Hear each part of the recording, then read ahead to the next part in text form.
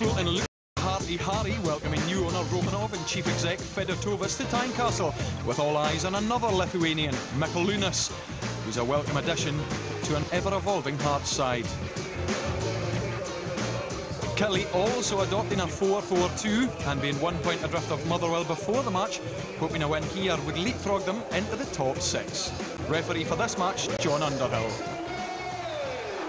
Well, there can be no question here of familiarity breeding contempt. These teams meeting once again after that cup tie last week, and a replay to come in midweek.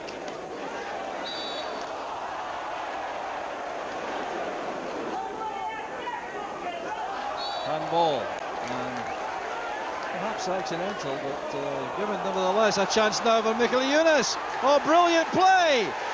A terrific goal by Mikoliunas, and Hearts take the lead.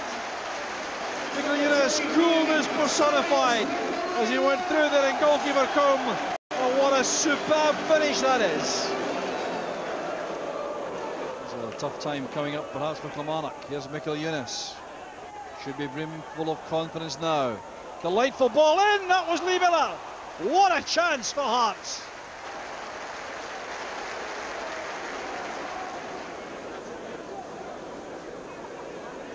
Hart did well, so did Simmons. Mikoliunas. Good movement there by Nielsen. An own goal by Fowler. Well, the surface again, treacherous for defenders.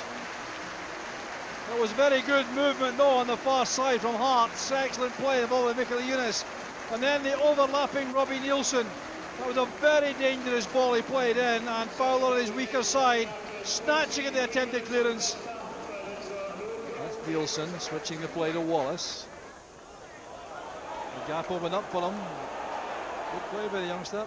Mikoliunas again. Miller's onside. What a chance for Hearts. And once again, appalling defending by Kilmarnock.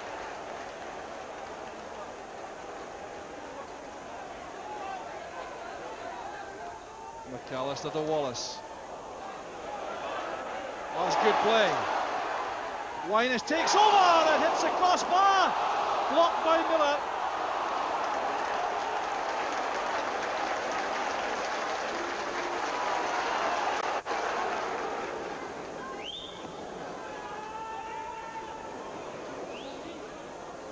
Well, David Lilly seemed to misjudge that in flight. Here's Mikoliunas. His pace is important again. Another chance for a attempt on goal. It's off the line by Combe. Dennis Winus with a header. Now just look at the ton of pace here by Mikoliunas going outside, leaving. They checked back inside. Good powerful shot with the left foot. It fell there to Winus with a very deliberate header. And Alan Combe did brilliantly in goal for Kilmarnock.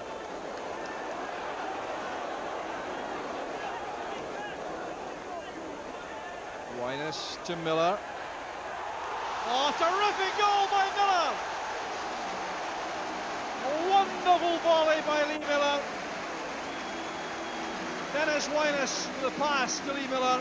One thought in his mind, a thundering volley, and Combe could do nothing in goal.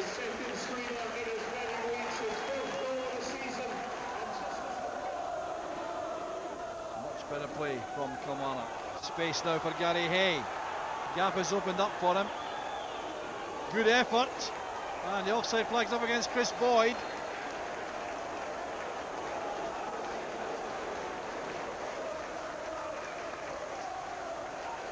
Good play again from Wallace.